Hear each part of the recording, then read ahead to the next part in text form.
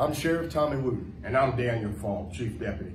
We have two important announcements to make about the shooting death of Andrew Brown Jr. But before we do that, I want to thank our ministers from our county who met with us yesterday and joined our call for peace in this community. These pastors are our partners in keeping everyone safe, and we appreciate them. They are a blessing to this community. We also want to thank the family of Andrew Brown Jr. for meeting with us. We can never know your pain that you're going through. We remain committed to transparency and accountability, and we're praying for you. Because we want transparency, we want the body camera footage made public. Some people have falsely claimed that my office has the power to do so. That is not true. Only a judge can release the video.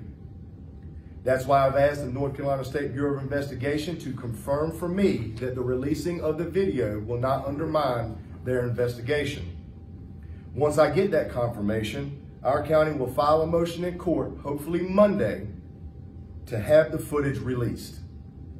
We understand that District Attorney may also present his perspective on the issue to the judge. There's another important step for accountability that we're taking today. Sheriff Wooten and I have asked the North Carolina Sheriff's Association to identify and appoint an outside sheriff's office to come here and do an internal affairs investigation of everyone involved in this incident. This is in addition to the work of the FBI and the District Attorney.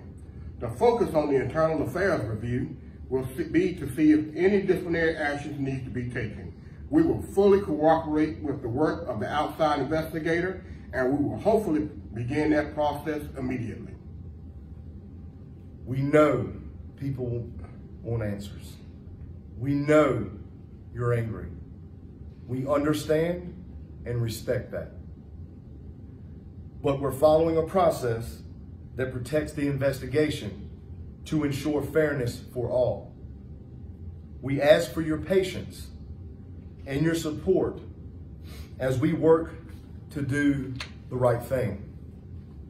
We want transparency, accountability, and peace. Thank you, and God bless.